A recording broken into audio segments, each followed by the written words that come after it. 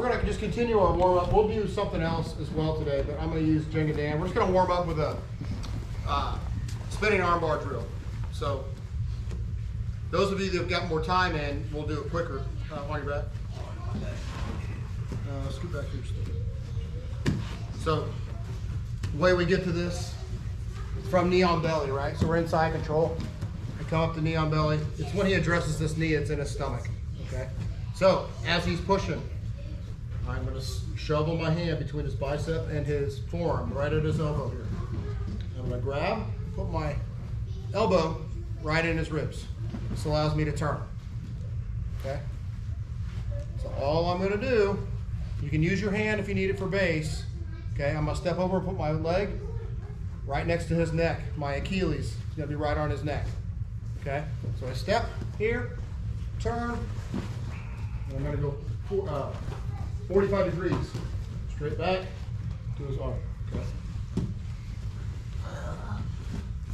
If you need your hand to keep yourself from falling, right, he pushes, I scoop, turn, close my hand, turn. Okay. Go right to the wrist, get your finish. Okay. Now, I'm really doing this to get the movement to get in there, right? So, if you're new to it, we're only going to go on one side. If you've been here for a while, we're going to do both sides. So here, go into it. Here, scoop, roll into it. I'm just going to cycle back and forth, okay?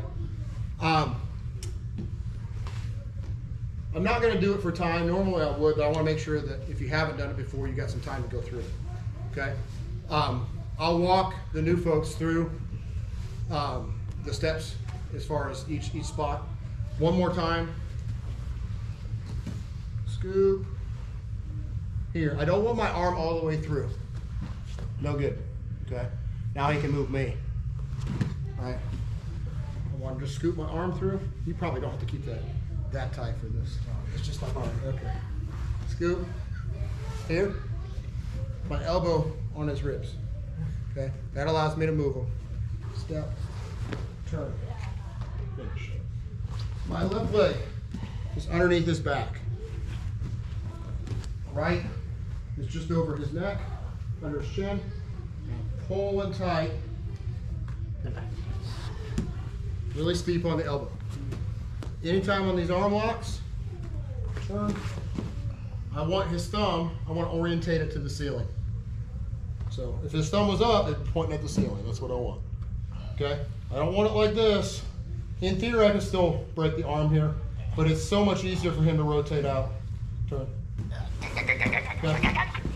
So I don't want him to have that option. So control, keep the thumb pointing to the ceiling. Don't need to hip up on this. I just want to work on getting to the position, okay? We'll start with that and then we'll move on to something else. All right, 1, 2, 3. Half and deep half stuff last week. We're going to work on a little bit of half guard passing. So he's going to have me half guard, and he can have a low shield or a high, it doesn't matter. So right now he's got low, that's fine. If he's got high, right, I need to get my arm on the inside here.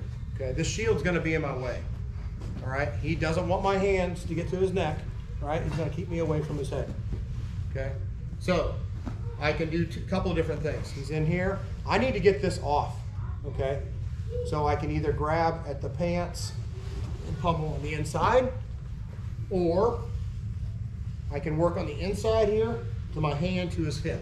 Okay, so a lot like these passes we did with the Toriando and things like that the last couple weeks. Now, this shield is okay. I have my arm on the inside, so now I can start to work my shoulder in, okay? So he's in with the shield, he's framing. I'm selling it like I'm trying to get to his head.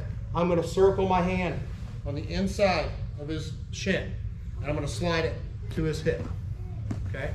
That's gonna allow me to pop with my elbow to get that knee off of my sternum or my shoulder area, okay? So he's in here heavy, I swim, get my hand on the inside, see it sticking out now. Pop it off. Now, once I've popped that off, this knee is gonna go to his hip, okay? I'm gonna kill his hips first, and then I'm gonna control his head, okay? So I'm in here, I've popped that off. My knee goes to his hip here, and now I'm going to work on wrapping his head. Okay. Back here. Pommel to the inside. I could pommel, control his hand. That works too. Okay. All right. If we have it this controlled, my knee is going to go to his hip here, and now I'm chasing his head. And I'm going to sit. My left knee is going to go into his hip bone. Can you see that okay? Okay. Left knee is going to go right into his hip here. And I'm trying to get my right knee straight up and down. Okay? Come back. Here. I pommel. Hands already on the inside. Knee to his hip. Chase his head. Sit. Knee through the hole.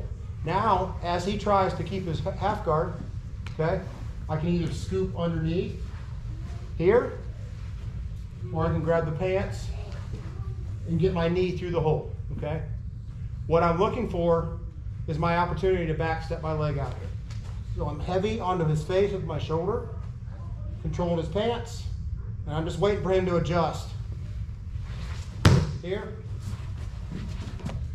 pass. Okay, so pressure on him, he's not letting me into his head.